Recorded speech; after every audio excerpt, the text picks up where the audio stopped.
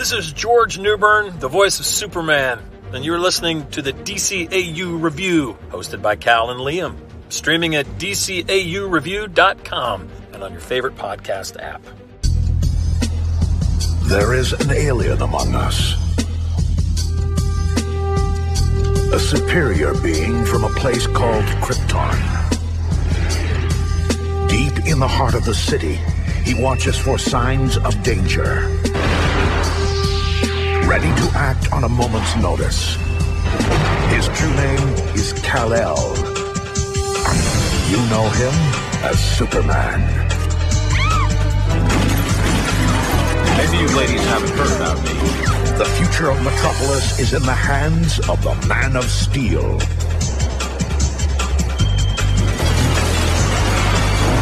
Get up! Superman! Get up. He's gonna be busy. I said get up. Superman.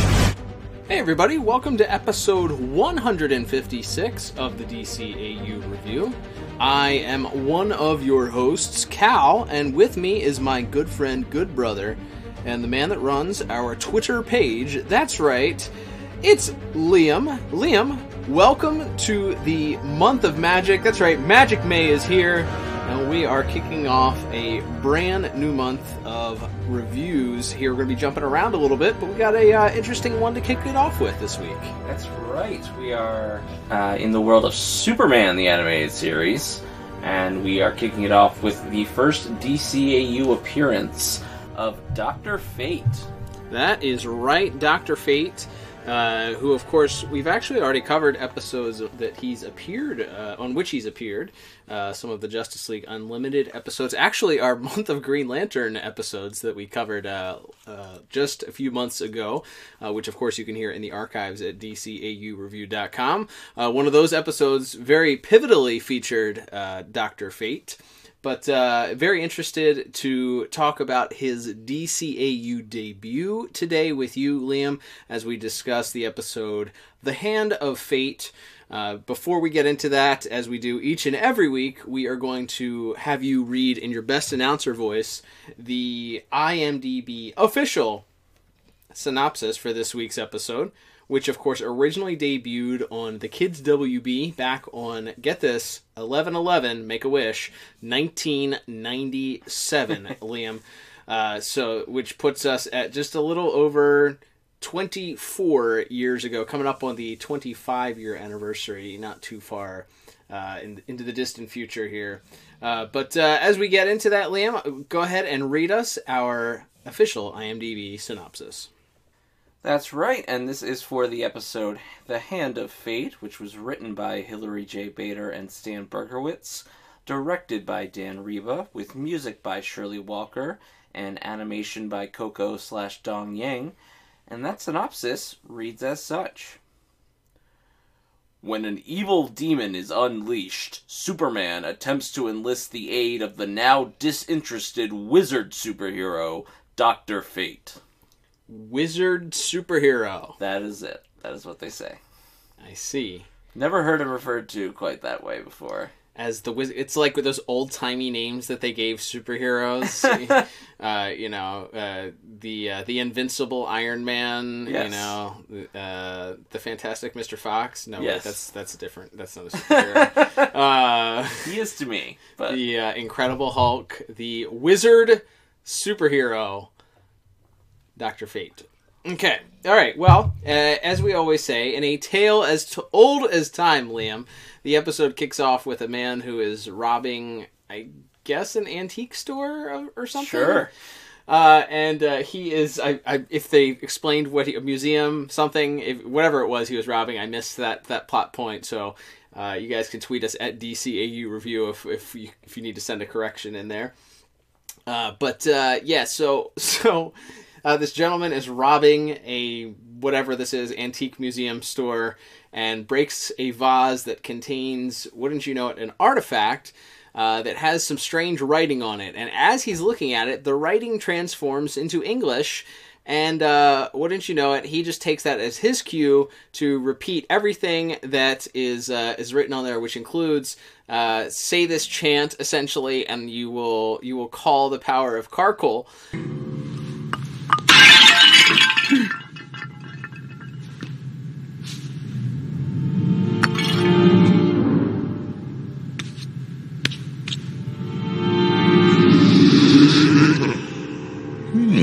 I am power beyond your dreams. Call to me.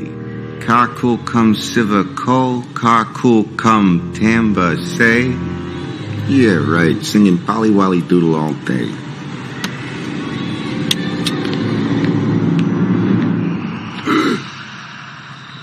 Who's there? Control, we have an intruder in Building 3.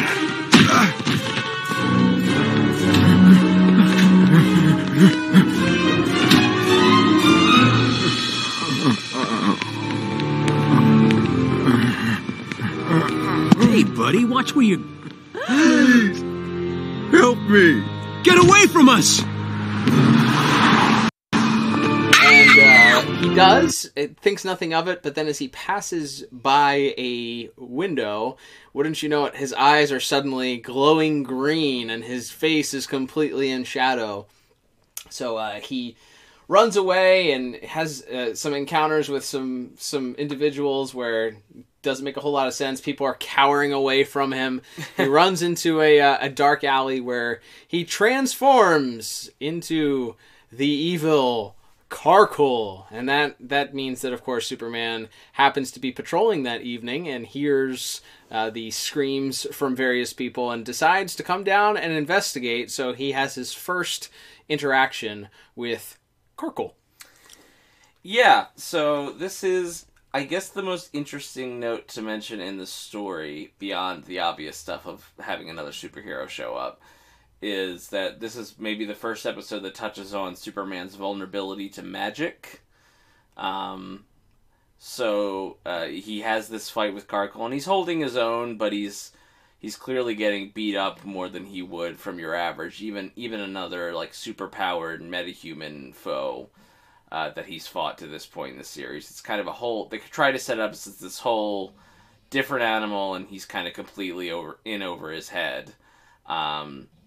So, and I think they do an okay job of that, but he's kind of fighting. He's still holding his own, and so Karkul he happens to be knocked into the Daily Planet, as fate would have it, pun very much intended, and so Karkul, in order to kind of end the fight with Superman, blasts him out and casts this spell that acts as a protection spell so that no one can get into the Daily Planet, and he sort of begins to transform it into this sort of villainous demon hive, I guess, and creates a portal down somewhere. They, of course, it's a children's show. We're not going to say the words hell, right? Or I don't even know if they actually say the word demon at any point. But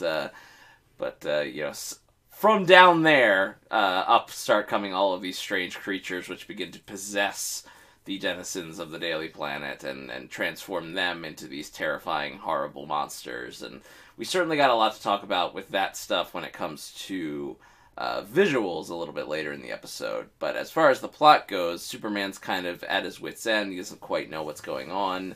Thankfully, though, there's a friendly young witch who happens to be watching that comes up and gives Superman just the exposition that he needs. Yeah, but and we can get this in a second. Maybe not the right exposition, correct. Though. What do you think it is? Some kind of alien force field? I wish It's an incanter. You know, like a spell of protection. It's pretty awesome. Hey, behind the line, girlie. Wait. Who are you?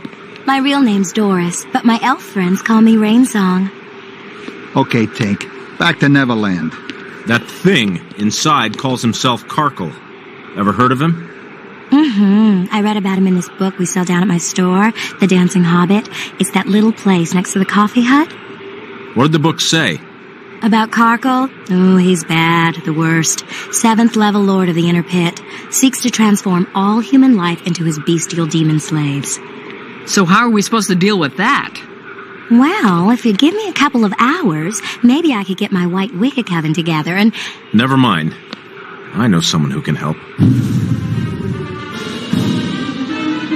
It's not exposition that is valuable to us. Yeah. So she's just like, it's a protection spell, and they go, okay, and Superman's like, this guy says his name is Karkle, do you know who that is? And she's like, yep. Bad. And so he goes, I know just... And then Superman, out of nowhere, just goes, well, I know just who to call. And he flies off, leaving Maggie Sawyer and Dan Turpin sort of confused. And he goes, and he arrives at the Tower of Fate. And he's... Is it outside of Metropolis, I guess? Sure. Unclear. Completely unclear. But he lands there where he is greeted by Dr. Fate's wife, Inza, who welcomes him inside and heals his wounds. And then he's taken to meet with Dr. Fate out of costume. And Superman's kind of like, hey, let's go. We got a problem here. I need your help.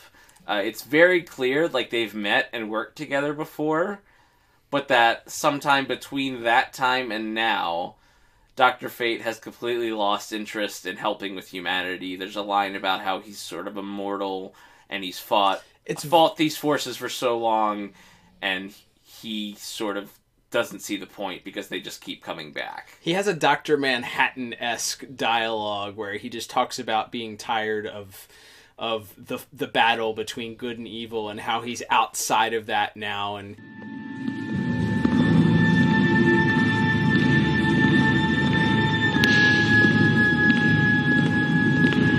this is my domain now, the metaphysical realm. I've moved beyond good and evil. But there are people trapped. I'm sorry. I truly am.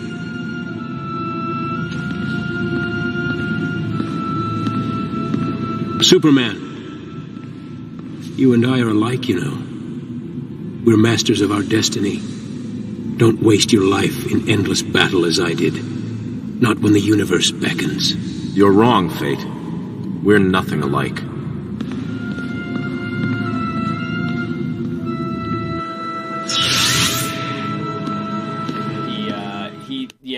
It's very odd that Superman references and knows this person that we've never seen before. Mm-hmm. We've not seen their other interaction. We even did so much as to look for tie-in comic, perhaps, references that this episode might have canonically been related to. No, not that we know of. Nothing that we could find and see. We're just supposed to assume that at some point these two guys met, worked together, and Superman went back to ask him for his help, and at this point he's world weary and has given up the mantle of Dr. Fate, essentially. Which Superman is not pleased with, but decides that he just has to kind of continue into battle at this point alone. Inza does grant him what looks to be a magic olive. We'll discuss that in visuals, I guess, or we don't have to. But a magic olive that allows him passage past the spell, and then once he gets inside, he begins to take on Karkle and the various different members of the Daily Planet who have gone through horrific transformations from their human form into these demon-possessed Glen Murakami creatures. So, as this happens, Superman, of course, is being beat down. He has some success against some of these creatures, but ultimately is being restrained, and it appears to be just seconds away from his demise as Karkle realizes that Superman is vulnerable to magic at this point, and because we did see the first in the first scene, he strikes Superman and Superman bleeds. So we know that Superman definitely is vulnerable to this magic. So wouldn't you know it, right at that time, who bursts through? But one Dr. Fate. He's decided to pick up the mantle of Dr. Fate again, and he's come to take on Karkle. But wouldn't you know it, that Butterfingers, he's with him. He has the tablet that Karkle destroyed in the beginning leading you to think that there was no hope now that this little tablet that kind of contained, I guess, his spirit beforehand was destroyed. Well, Dr. Fate, in a very comic booky explanation, explains that once something is made, it cannot be unmade. Sure. And so then he begins to chant and try and get Karkul back, and he drops the tablet down the hole to the down there place. Sure. The bad place. The bad place. Correct. Yes. They should do a TV show about that. Well, and then as soon as that happens, Superman is sent chasing after the tablet into the bad place. Thankfully, I guess the bad place is just an infinite hole in the ground because he was able to catch up to it after going through many, many, many demons or flying stingrays, whatever they are. Catches it, comes back up, and just in time because Karkul at that point is just about ready to defeat Dr. Fate. But Superman gains the upper hand, Liam. That's right. So that's they are able to team up, and Superman has the tablet, and Fate does the chant, and they in fact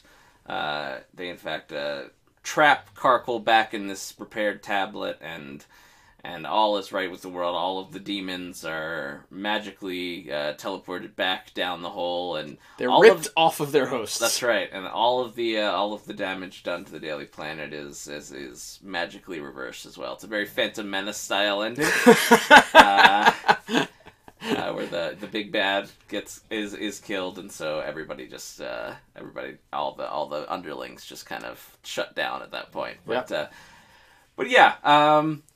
So, and then there's a little kind of tacked on thing at the end where Superman asks Dr. Fate why he came back, and Dr. Fate said it's because he was inspired by Superman who, knowing that he was probably going to die and didn't have a chance to stop Karkul by himself, still went back to try, and that sort of inspired Fate to keep fighting, because it made him understand that while the forces of evil may never stop, that there will also be forces of good always rising to meet them. And so that's sort of our end, and Dr. Fate rides again, even though, again, this is the first time we've ever seen Dr. Fate. So we see him, so that we can start to get scores here in a second, but that's sort of the crux of this. There's two main things.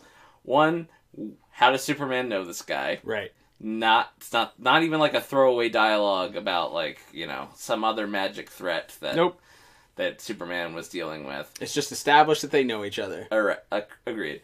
And second is, it's hard to do the thing where you introduce a character and he's already like the world-weary, retired version of himself. Sure.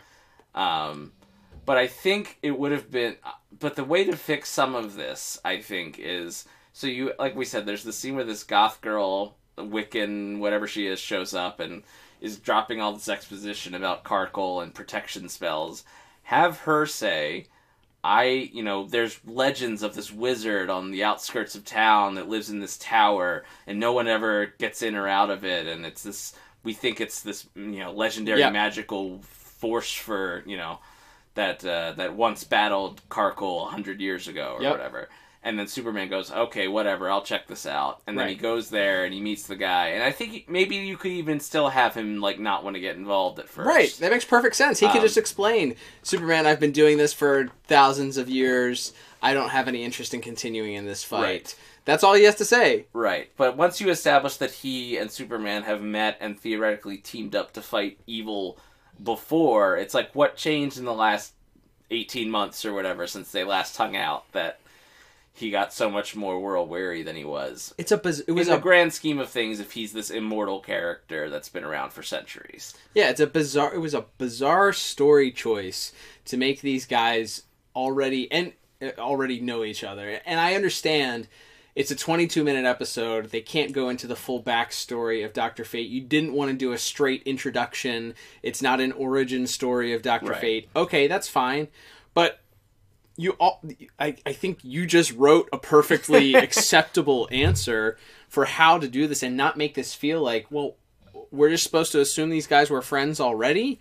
I'm kind of curious. Do you think that they planned on them having a prequel episode at some point? Maybe. Where we learned about this interaction? Or if not, then it makes zero sense because there's no payoff to it. It also makes the very end where he all of a sudden decides he's going to fight, and this conversation with Superman is like, well, you were interacting with Superman, and Superman hasn't changed. He's still still cared about humanity and was willing to sacrifice himself from the last time that you guys interacted. You've forgotten about that.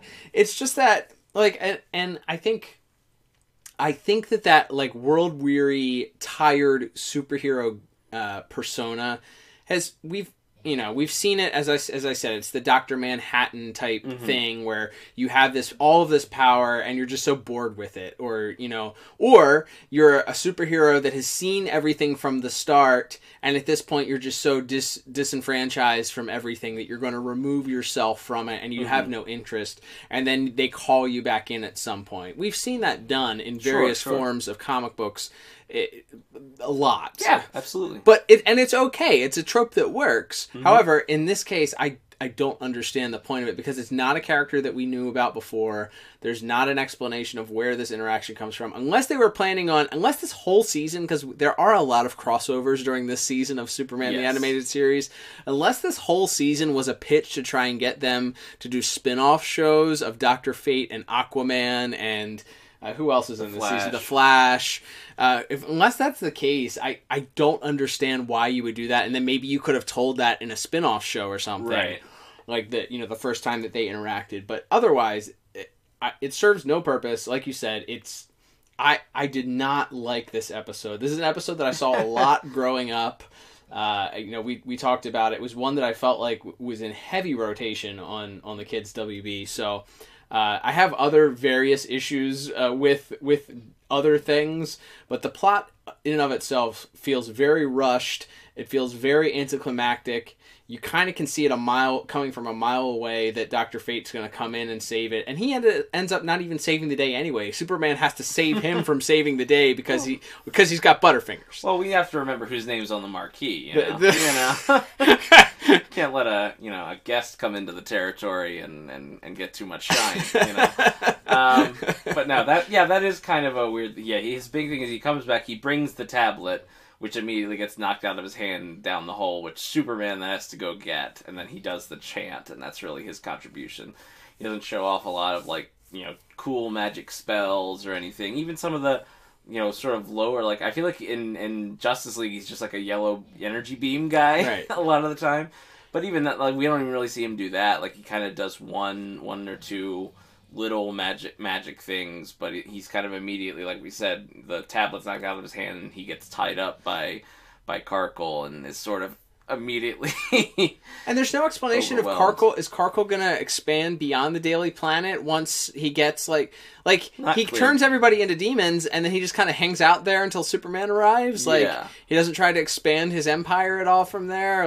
It just doesn't seem like there's much tension there either, because usually at this point there's tension between, oh no, if unless they stop him in this time frame, he's going to expand and, the whole world is going to be turned into his demons or whatever. And it doesn't ever really feel like that. And then there's this weird giant monster that chases Superman out of the hole when he gets the tablet that is never followed up upon, just chases him out, and Superman flies out of the hole, and that's the end of that.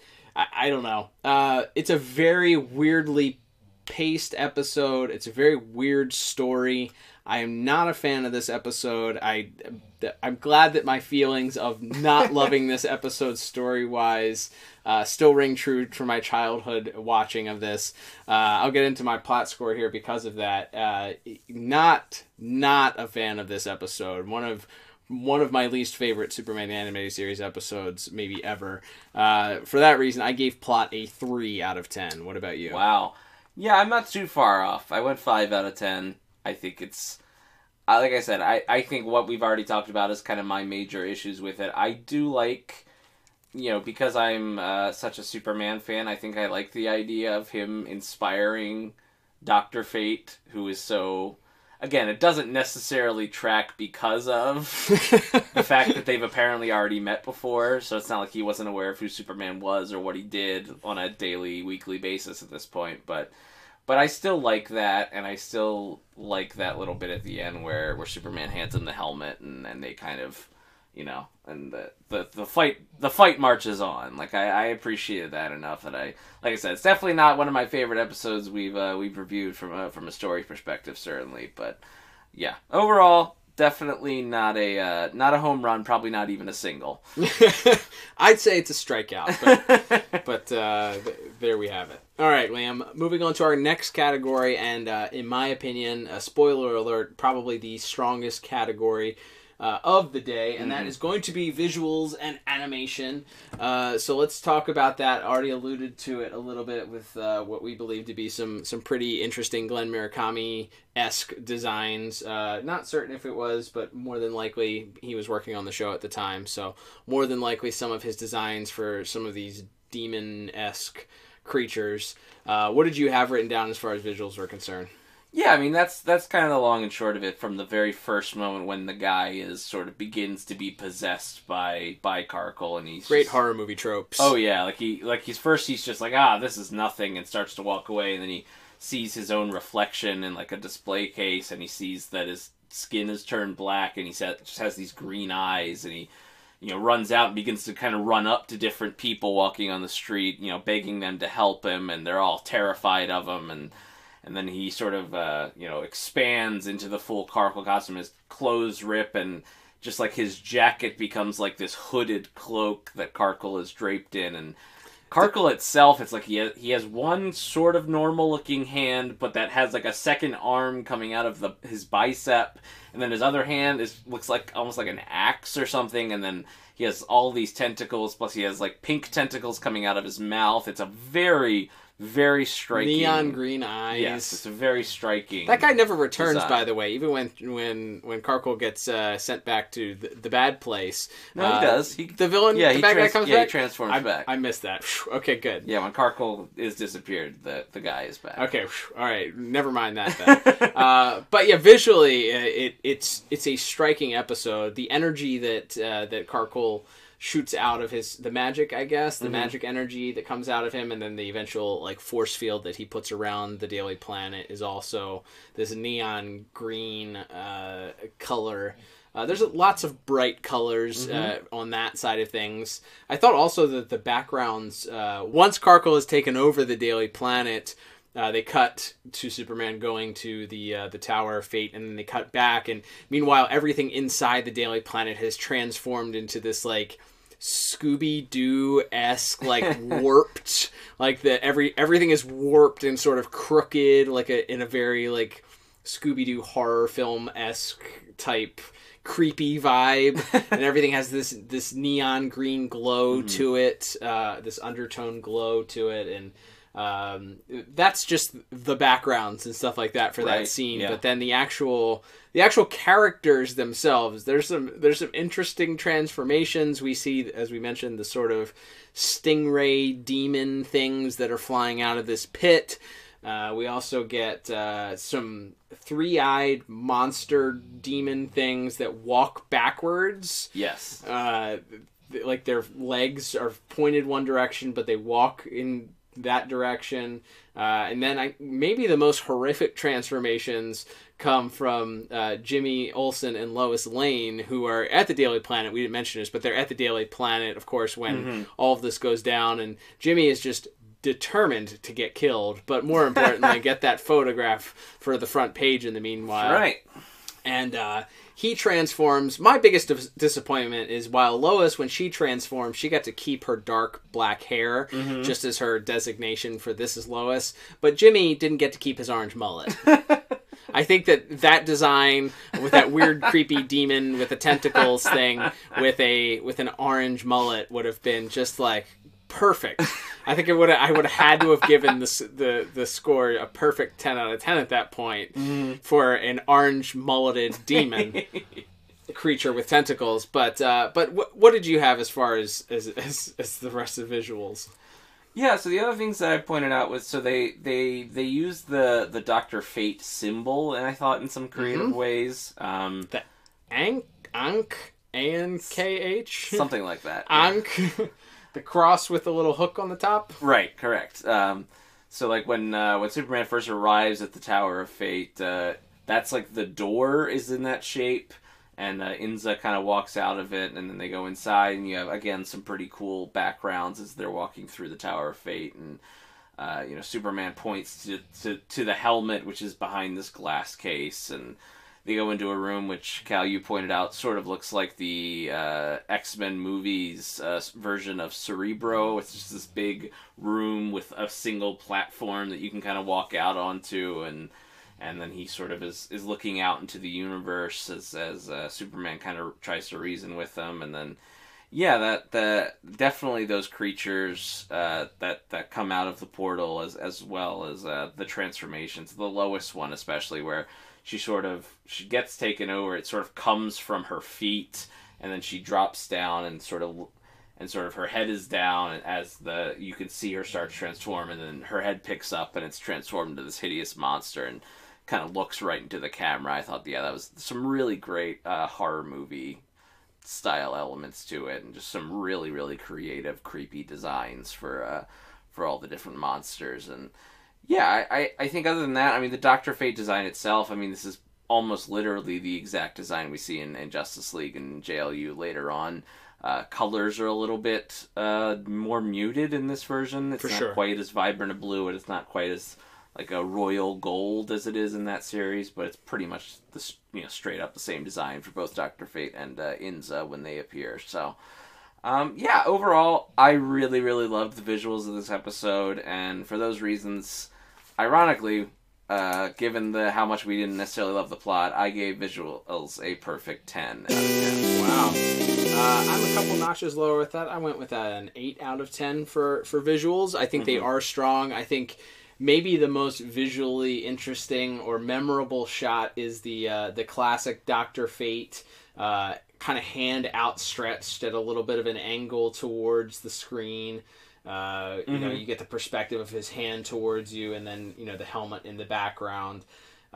Seeing the helmet in the dome also, that's a very classic Dr. Fate element. We've seen that across various different forms of DC. Both in the comics, we saw it on Smallville. We've seen it in... I believe it shows up in Constantine briefly. Yeah. And, as well as perhaps I have not watched it, but I think Dr. Fate's being introduced in the Stargirl series as well. So yeah, it's across various different platforms. So the Dr. Fate helmet is pretty iconic in and of itself. If you are a DC fan, so seeing that on the screen, and then the final visual, even though it doesn't make I didn't love the story portion or how it's written into the script, but ending the episode sort of Superman representing his helmet to Dr. Fate as he sits and rests, and it sort of just focuses on the helmet. Everything fades out except the eyes of the helmet, which are enlightened there. So a neat visual, neat way to end the episode. It is the strongest part of the episode without a doubt.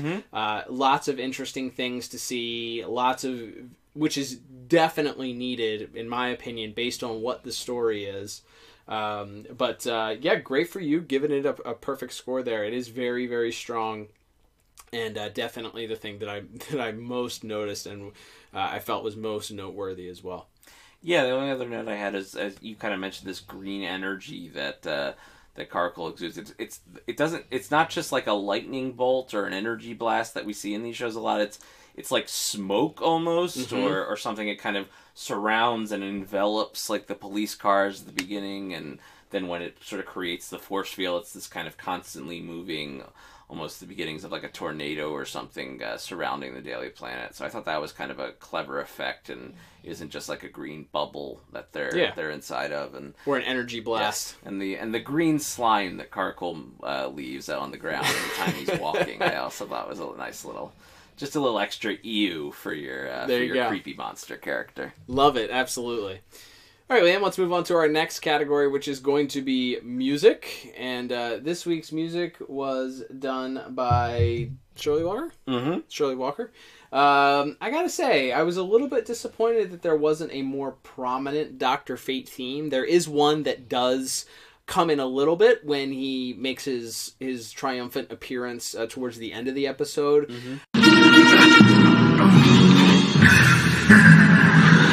You continue to surprise me, but as I said, you don't have the tools to defeat me. But I do.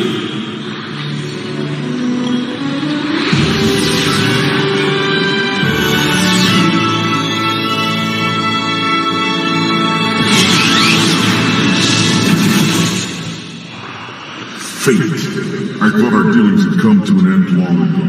No such luck, I'm afraid. What magic do you have that's powerful enough to defeat me in my own land? The artifact of Lorta. I destroyed it. What has been made can never be unmade. Lorta cum carcum. Lorta terra. I think it's more that this episode didn't have enough opportunity for that theme to kind of stick because he is such a stick in the mud plot-wise at the beginning. So there was no need for a triumphant Dr. Fate theme to come in when Superman visits him in the Tower of Fate. Right. So it's not needed until that final scene where he makes his triumphant appearance, and then it sort of plays again as the episode fades out. But it wasn't... To me, it wasn't strong enough or memorable enough in the way that we know that a lot of the guest star themes have been, or even later on in some of the Justice League episodes or Justice League Unlimited episodes, where they decided to kind of write in new pieces for these guest starring characters. What did you have as far as music was concerned? Yeah, I thought the two best musical moments are probably that first fight between Superman and Karkul in Metropolis. It's at night, and we just kind of... At first, there's not really any music. We just see Superman flying through the city, and then he... his super hearing goes off, and he hears some sort of commotion down in Metropolis, and he sees Karkul, and their fight, I thought, had some pretty good dramatic music to it. And then I liked the music when Karkul takes over the Daily Planet. It gets like real ominous and sort of dramatic and terrifying as he begins to sort of warp it. And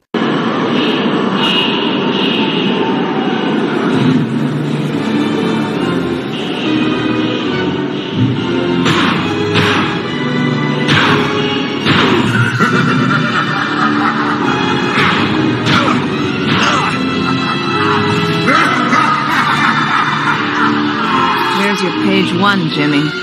We live to see it. As he sort of takes over the building, and the music when the Daily Planet reporters start transforming and stuff, I think there's some great little stings there of like some dramatic kind of shrill strings and stuff like that you would expect in a sort of horror movie-esque moment that they were going for there. So yeah, nothing stood out to me as great. I did like the Dr. Fate music that came in when he sort of appears at the end of the episode, but yeah, unfortunately we didn't really get to hear that, at least not played in the sort of variety of ways that we get to hear some of the other hero themes, say like the Green Lantern theme, or the Blackhawks theme, certainly. But definitely some cool stuff there, but I ended up settling on a 6 out of 10 for music.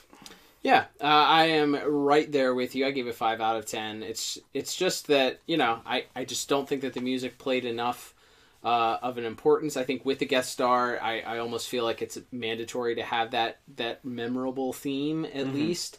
And for whatever reason, I don't think it was Shirley Walker's fault. I would say it's probably the plot and as I already stated, like not having the point to use it very often. So right. That made it a little bit less memorable maybe than some of those other themes. So just kind of middle of the road. Didn't harm things, but I didn't feel like it left enough of an impact to grant a higher score. Fair enough. All right, Liam. Well, that will bring us to our final category of the day, and that is going to be our voice acting. Pretty big cast for this week's voice actors. Let's talk about today's players and the rest of our voice cast. Yeah, we have a few kind of minor returning characters who we would know. Dorian Harewood as Ron Troop, as well as I think he also voices a cop earlier in the episode. Of course, Rhodey / War Machine from the 90s Iron Man show. Hashtag my War Machine. That's right. As well as Riley on The Forgotten and several other DCAU voices across time. And speaking of familiar DCAU voices, voicing the sort of goth Wiccan girl who dumps some exposition for Superman, one Cree Summer. And boy howdy, is it very obvious that it's Cree Summer. I was like, wow, that's Cree Summer. Yeah, sure is. Like no doubts, except no substitutes. But it was funny to hear her in there. And then we have some of our main players. We have David Kaufman as Jimmy a little bit. We have Dana Delaney as Lois, but that's maybe one thing, and that is probably another plot note more than a... But I would have liked to have seen more of specifically Lois Lane interacting with Karkle, like, because I think that could have been funny. Just because of her sort of wit and, you know, refusal to be afraid of anything. That could have been fun. Because, yeah, Dana Delaney and David Kaufman are both in this episode, but they have very little to do. Yeah. So it's mostly just them kind of reacting to stuff, and then they get transformed into monsters at the end. So, and then, yeah, we have our sort of main guest actors of the piece. We have Jennifer Lien as Inza, who folks might know from one of the Star Trek shows. Are we getting any Star Trek spoilers this week? I've barely seen any Star Trek, but I've definitely not seen whatever Voyager was. All right.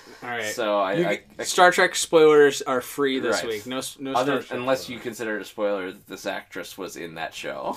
Oh, good point. Spoiler alert. For more than one episode, so she doesn't die in the first episode. Okay, good to know. In case that's a spoiler. But yeah, other than that, we have George Del Hoyo as Dr. Fate. He's there. Yeah, he's fine. The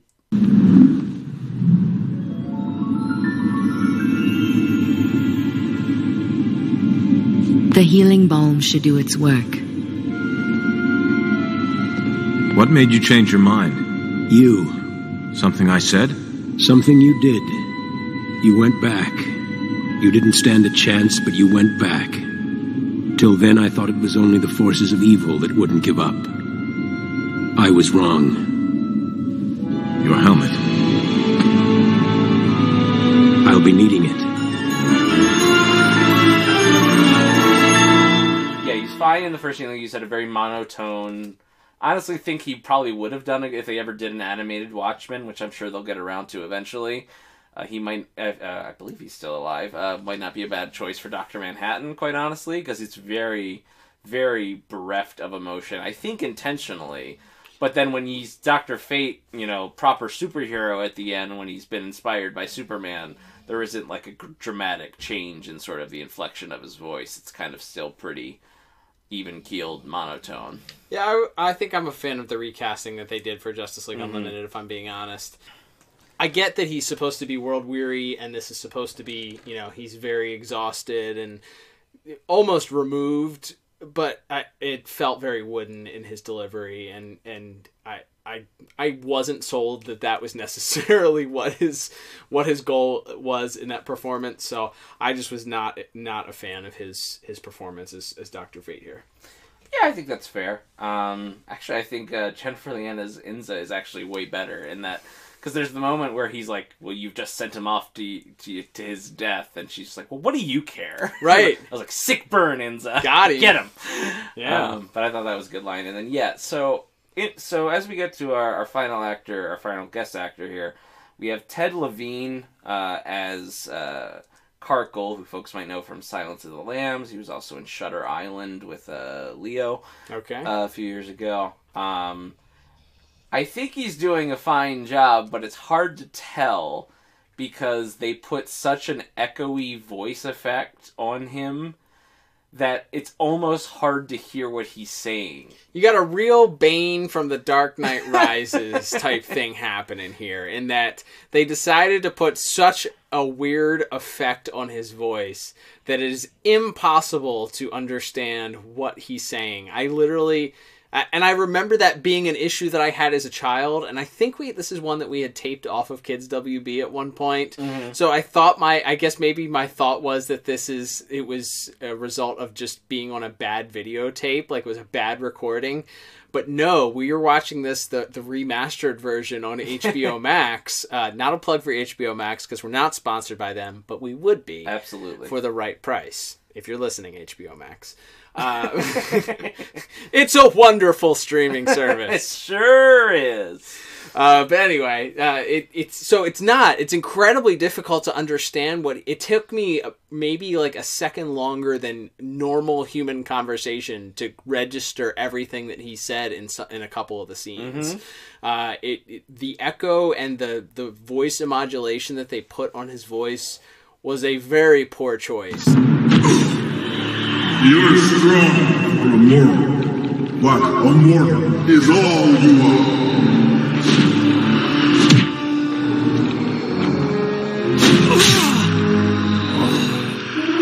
You don't have the tools to defeat me.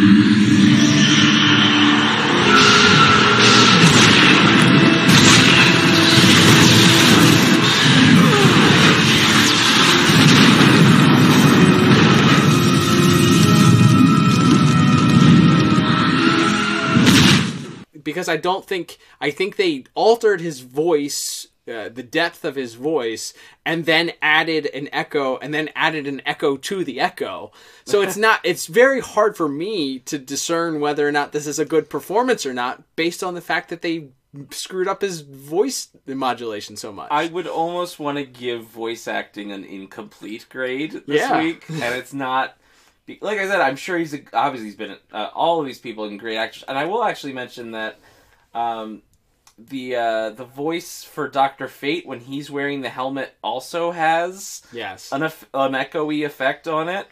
Yes. So like that last scene when he shows up and it's Karkle being like, "Fate, I thought we had finished our business centuries ago," or whatever. Like I was listening very intently, so I kind of got it. Yep. But if you're doing anything else, if you're reading or you're on your phone or you have a dog or kids or anything else in the world, another person is in the room with you, you're probably going to miss like half of the dialogue in that scene alone, not to mention probably every other scene that Karkle is in. Yeah, agreed. Like, and it shouldn't be that hard to, like, where you should have to parse it out or, like, change your audio settings on your TV to put it in, like, oh, maybe if I have to do the one that, like, turns down music and amplifies voice to be able to understand what's happening. Or I have to put closed captioning on. Right. You should not have to do that. And again, it's no fault of the actor. That's clearly a post-production decision. That was just a bad one. And I will say, out of all of these things, I think this is a really good episode from Tim Daly for the most part. Yeah, he doesn't have a lot to do, but... Like the scene where he kind of goes to plead with Dr. Fate to help him, and when Dr. Fate tells him he's not going to help, and Superman's just complete inability to wrap his mind around ever giving up when there are people out there that need help, I think is great. And Tim Daly does a great job with that scene especially. But it's hard to rate this because of that. So I ended up settling on a 6 out of 10 for voice acting. Again, I think Tim Daly's great, and it's very possible that Ted Levine does a great job as Karkle. It's just very hard to understand him. So yeah, I'm going to co-sign that and say that as much of not a fan as I was of George Del Hoyo's Dr. Fate, I think that Tim Daly more than made up for that. I think everybody else in their minor roles, I think, do a great job. I thought Dana Delaney was fine. Mm-hmm. I thought David Kaufman was fine. We get a little bit of Joseph Bologna comes in as Dan Turpin, and Joanna Cassidy as Maggie Sawyer. Absolutely. I thought both of them did a fine supporting job. Mm-hmm. Cree Summer was a even though it's so weird to hear that voice as anything but Max. She's very funny though. She's very funny. The character that she picked is very funny. The interaction, there's a split-second comedy moment where she returns to the Daily Planet with the rest of her Wiccan crew, and they interrupt Dan Turpin, who just is so done with the situation. Great. Hey, mister. We're ready. Where do you want us to chant? Oi. Just a funny little, split-second clip, but very, very funny.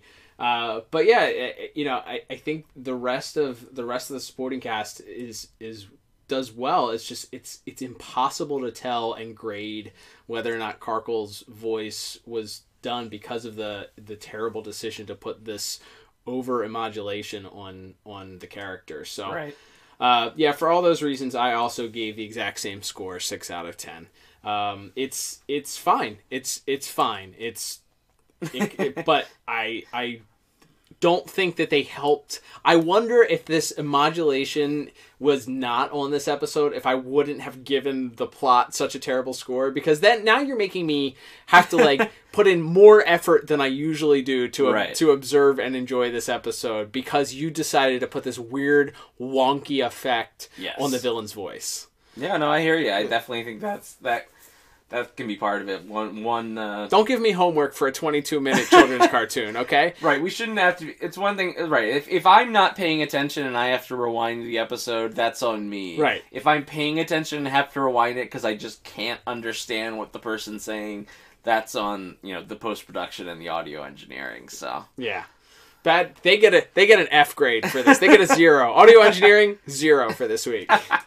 If that was a score, not a negative. Oh, I could have given it a negative bonus point for that, but I'm not going to. There's only been, I think, maybe one or two episodes in the show's history. What the hell? I'm giving it a negative bonus point. That's right. Would they have a sound effect for that? I don't think we... Did I play the bonus point in reverse, maybe? I think maybe that's what I do. We'll find out. If not, that's what I'm doing. All right. Negative bonus point to sound engineering here, because boy, oh boy, did they screw this episode up. Oh, man. I love it. All right, Liam. Well, now that we have a negative bonus point, it's time to get our final scores together here. Totaling everything up, with the 1 point deducted for the sound engineering, I end up with a surprisingly high 21 out of 40. Yeah, and I think we can definitely tell that I just didn't dislike this one quite as much as you did. I think mostly our plot and visuals scores made up for this this dramatic difference, despite the fact that I don't think we disagreed all that much. But my final score ends up being a bit higher at 27 out of 40. Disagreement alarm, I think, needs to be broken out because, whoa! Yeah, okay. So we didn't talk about it at the start, but the whole idea behind the month of magic and Magic May, whatever you want to call it, is we're doing this theme where obviously the main characters of the episodes are going to be these characters with magical powers. We wrapped up last month with Zatanna. This month we're kicking it off with the Hand of Fate. We've got some more episodes that we'll cover in the next few weeks, as we'll preview in just a little bit here, but where does this one lie as far as rewatchability? Because technically it's the introduction to Dr. Fate into the animated series, but as we said, he's alluded to have working with Superman prior to this, so it's really not the introduction of Dr. Fate to the DCAU. Yeah, I think it's a skip. I think and we'll, spoiler alert, we'll be reviewing it this month.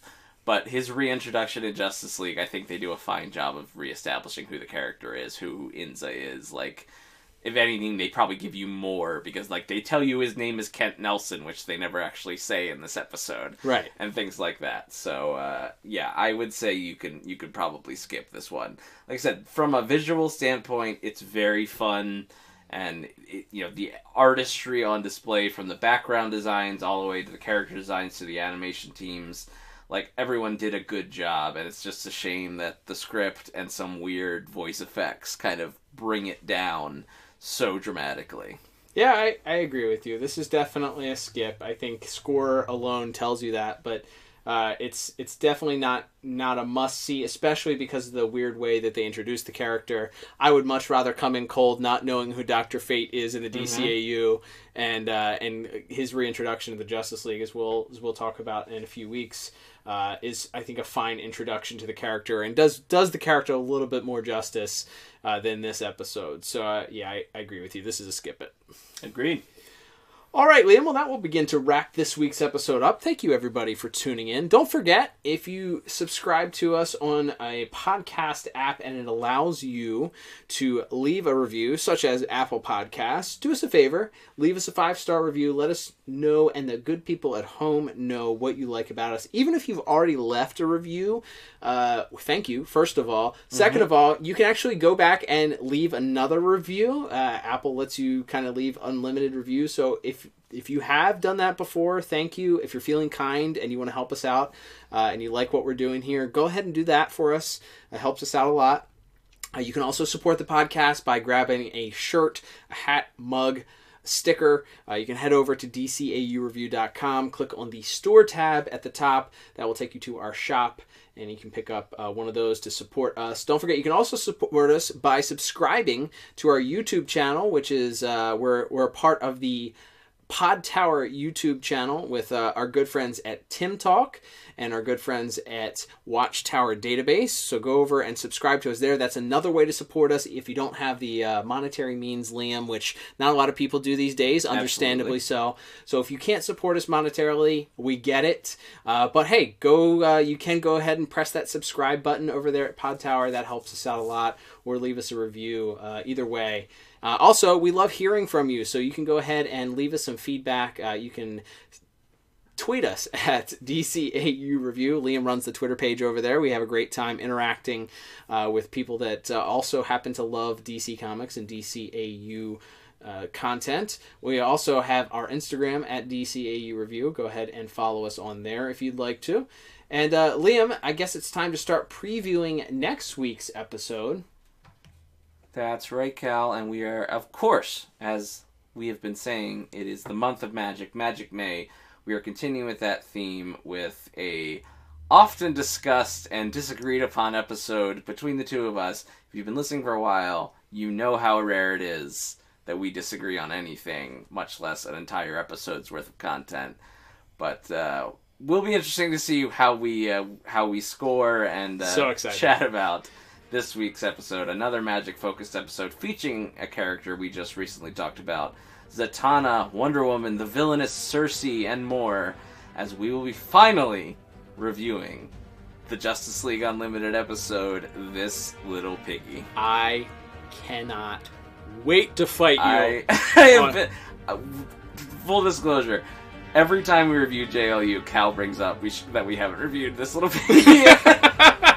And I'm just like, I'm not ready for it yet. Well, I'm not ready for it yet. Ready or not, here we come, It's pal. Magic May, and we can't not cover an episode that features all these. You've run away from your destiny long enough. We are going to enjoy this. It's going to be a great Saturday. I cannot wait to spend it with you, Liam. But until then, I'm Cal, and I'm Liam, and we will talk to you on the very next episode of the DCAU. Goodbye.